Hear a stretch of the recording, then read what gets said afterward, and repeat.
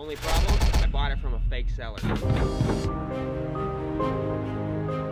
Let's check something real quick. Oh yeah, they just shim this thing right in. This is my favorite test when walking property.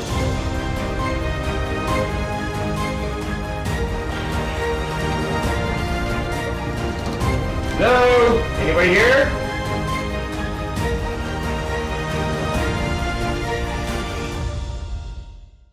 It's James Daynard with Project RE, and we just bought another house. Come take a look at it. So we are in the Blue Ridge neighborhood of Ballard. This is a great residential neighborhood outside the city of Seattle. They have larger lots, they're very family friendly, lots of amenities, and we got some pretty cool views inside you can check out in a second. So we paid $1 million for this property, and we're putting in $175,000 into the renovation, and we're targeting an exit price of $1.75 to $1.8 million, and we plan on turning this thing in about 6 to 7 months. The reason we could turn it in 6 to 7 months is we're shrinking the scope of work. So as we get inside, I'm gonna walk you through the whole house and let you know what we're doing. So there's kind of two different plans that we can do on this. So we could take it to a $2.3 to $2.4 million comp. That's where we're gonna rebuild the whole house, take it to high-end finishes, and instead of spending the $175, it's gonna cost us about 500 grand. The reason we're going for the cheaper plan is because we're getting an overall better return, and in the current market conditions, we want to get in and out of deals. The tighter your timeline on your deal, the less risk you have. And so for us to buy this property, do a light renovation, and still rack a return in a smaller window of time makes more sense. So we're opting to not go for the super high end. I know everyone's been seeing me do high end flips the last couple of years. We're still doing them, but it's doing them on the right houses. So what we're doing here right now, we have a very cool traditional house that has really good architectural styles. On the outside, we're gonna leave the shake roof. We're gonna leave the siding design. We're gonna leave the millwork to tie in that old feel, but then we're gonna modernize the inside. So what we're doing here, the first thing is we have a blocked off, closed off house. Everybody's always trying to chase open the floor plan. Get it open concept, that's in trend. And that is true, except for some homes, like this one, needs to be more traditional. Having formal spaces is actually a good thing. So we're not gonna wipe open the whole area, but we do wanna get more view, more natural light coming in. So we're gonna leave our living room on this section, and we're gonna open up our dining room wall through here. This is gonna allow, when you come in the front door, you're gonna see more of the view. So getting rid of the traditional space is actually getting us more view. It's gonna increase more profit. We're gonna add a full light door here to again capture the view. So we got a formal living, dining, and then we come into our kitchen, which is kind of a weird space. And as rehabs and flippers, we have to figure out how to work with spaces and not blow the budget. We had two options. Either one was to move the kitchen over here, which was gonna cost a ton more money. Then we're gonna have to open up this wall.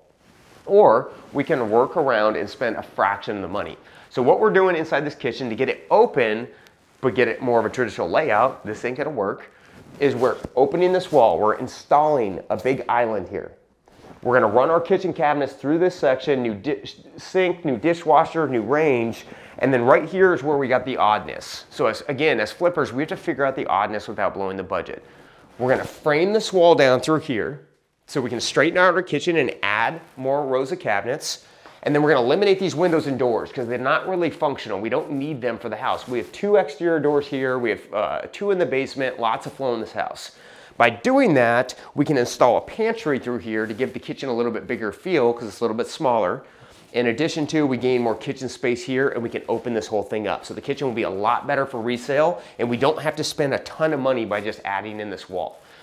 So again, as flippers, you want to look for what is the best way to get your desired plan. It's not always about spending money. What can you work inside of on the walls that will save you a ton of cost? We got a powder room off the main that we're going to do just a full update on. And then let's check out the upstairs. So upstairs, again, we got really cool architectural style, then we want to tie it all together. We're going to do solid surface floors, hardwoods all the way up so it has a vibe when you come through. We want to tie that in. The carpet kind of dates the house. All new craftsman rails are coming in, and we're doing all solid surface floors. This technically is one of our, it's our 3rd bedroom of the 4th that we're gonna be keeping. So we're gonna make this more of an office flex bedroom because we don't need the 4th bedroom for the comp. Our comp was a 3-bedroom, 2-bath. We're gonna be a 4-bedroom, 3-bath when we're done. But we're gonna make it more flexible. So we're gonna Keep our closets. It's still a legal bedroom, but it could also be an office as well. Now, one thing that we are doing to keep the charm, Megan, our listing broker and designer, talked us into, I was gonna re-drywall this whole thing, but we're gonna paint this out and give it that shiplap feel to kind of tie in that character. Again, new drywall, it's really easy to be like, hey, let's just rip it out and put new stuff in. Everyone wants new. Whereas when you're in eclectic neighborhoods, keeping the charm goes a lot longer, and sometimes ripping it out can be more detrimental. So always check your comps, see what the style trends are, and then keep the stuff that you can. We're even gonna repurpose some of these door handles into these over here just to give it that extra charm. People will pay for charm. They don't want all generic all the time. So as we come up through here, we have a 3-bedroom, 1-bath layout, which isn't great for optimal resale. Typically, a big primary is going to get you a lot higher dollar amount. So we want to figure out how to make this into a formal primary with a bedroom and another bathroom here. So we're going from a 3-bed, 1-bath layout to a 2-bed, 2-bath layout. Good news is we got a bathroom right here. We're going to be able to update it. New toilet, vanity, tub, all new tile, give it some character. There's our main bath. Second bedroom's right off the bathroom, good for flow. And then as we go into our spaces, we have our 3rd bedroom and our primary over here. We're gonna have to take away this 3rd bedroom to get that bathroom space. And so as flippers, that's what we're looking in for. What can we cheat into? What can we take away that's not gonna reduce the comps? Again, we had a 3-bedroom comp, we have a 4-bedroom house, so we're okay there. We can eliminate that bedroom and add a bathroom and a closet in there, and it will get us that optimal value. In theory, our comp at 1.75 did not have a primary bath. We're gonna have one. So it should give us a bump in pricing, but on our performer, we're keeping the same. So as we come through here, we wanted to utilize this space. Good thing is when you're carving into squared out rooms, it's a lot easier to lay out. So we're gonna put a door on this side, door on this side. We're gonna frame straight through a 4x8 closet, good sized closet. And then we're gonna put an oversized shower, 6 feet wide, toilet, double vanity sink, and then we're gonna keep our view right off our primary bath. So now we've gone from a very tight living space, no bathroom, where the owner of the house has to go to this really small dinky bathroom to where they have their own in-suite. That is a huge value increase when you're coming up with your floor plans and your layouts and your pricing. So let's check out the basement, because the basement typically, you don't care about the basement as much, right? It's just more space to live in. But this one is a little bit more special. It's got good flow, it's got good height, and there's a lot of good space that we can maximize the value with by incorporating it. So as we transition down, again, we have currently in our layout, we have an open kitchen, living, dining, 3 bedrooms, 2 bath upstairs. And in the basement, as you come down, we have our 2-car garage that we're gonna fully refinish with all new drywall, garage doors, all new garage door openers, get it to a modern floor plan.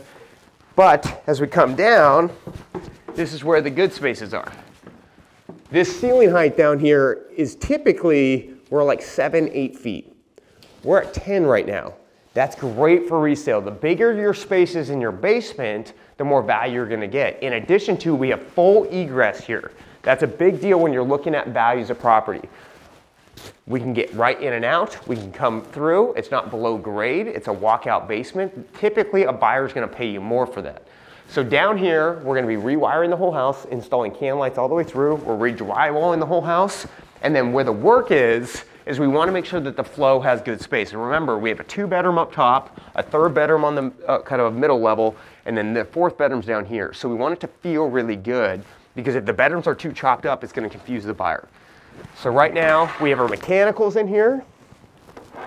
We have an oversized laundry, which is way too big, and there is a ton of wasted space. As flippers, we want to find the wasted space and maximize it. So what we're doing here is we need that 3rd bathroom. We're gonna eliminate this door, because we have a door on that side over there. If we did not have flow on the outside, we would be keeping this door. But we don't need 2 access points. We have one there. We're gonna eliminate this door, put a full bathroom in here, and then we're gonna put the laundry on this side of the wall and do a full mechanical laundry. So when you come down the hallway, you're gonna have your big bonus room, mechanical space, bathroom, and then in this section is where we're putting our big 4th bedroom.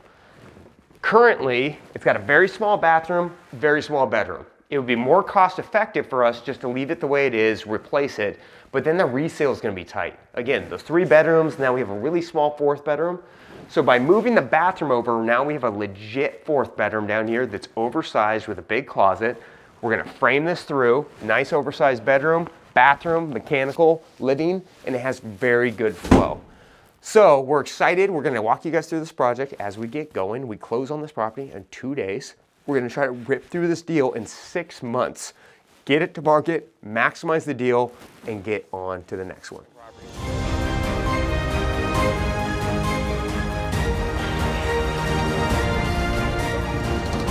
Hello, anybody here?